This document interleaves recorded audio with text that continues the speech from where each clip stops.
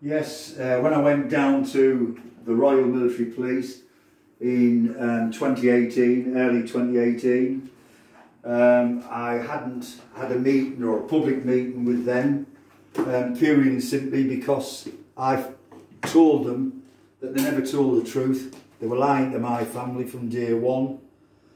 And when I introduced myself, I said, well, I hope you're satisfied with who you see in front of you.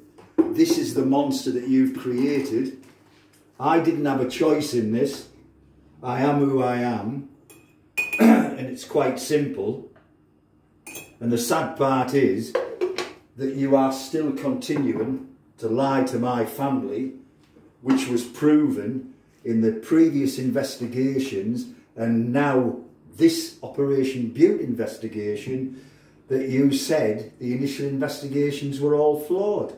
If they were all flawed, it meant that they were aware that you'd lied to us from the beginning. And I find this rather sad, that I've had to endure now 40 years of lies, and you still continue to do it.